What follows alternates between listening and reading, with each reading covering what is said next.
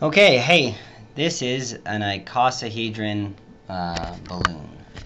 It's made with 3 balloons here, and you can see that every vertex has 5, and these are the triangles. And so these are 260 balloons, and everywhere you look, you end up having lots of symmetry here. Okay, so how did I make it? Well, eventually I'll get around to posting something I made, but for now you can take a look at this. And so this is a diagram of how I made it.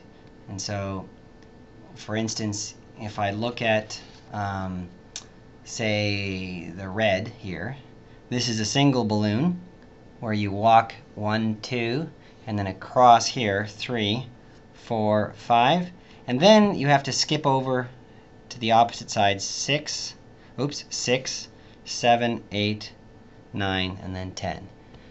Okay, so anyway, if you're very brave, you can give it a shot. I'll eventually post another video that would maybe show you the wonders of making an icosahedron. Cheers.